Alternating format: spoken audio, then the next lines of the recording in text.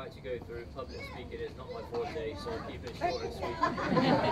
My name is Chad, and today I have the pleasure of acting as best man for Brett. I feel flattered and honoured to have been given this position. However, to be called the best man on a day like today isn't right, as today belongs to you.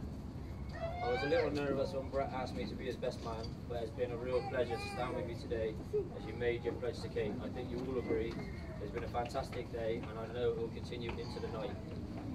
I'm sure everyone will also agree what a stunning bride Kate is, has made how beautiful the bridal party looked, and even though I've never thought of Brett as a particularly handsome man,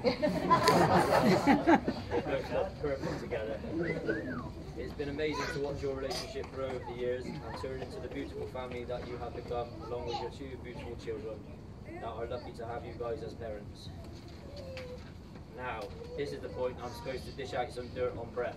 However, luckily for Brett, it's been decided that I should probably miss this section as we don't want people falling asleep. And there really isn't much to say, but anything that would be appropriate today. However, if there are any fruit machines on the premises, can we have those removed? Otherwise, we run the risk that we would lose him to the flashing lights and wouldn't be seeing him for the rest of the evening. Many of Brett's friends will be aware of Brett's love for the good old fruit machine and will agree he has now finally hit the jackpot with you, Kate. So, I'm sure there are so many people the bride and groom would like to thank for the generous and loving way in which they have supported and contributed to making this day special and I'm sure memorable.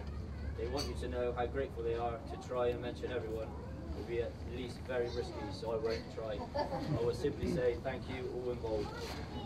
But no matter the size and generosity of thoughts and gifts bestowed upon him today, he already has the greatest gift a man can wish for, the love of a woman. Now I did promise to keep it short and sweet, so can I finally ask you to be all upstanding and raise a glass to the new Mr. and Mrs. Goldberg.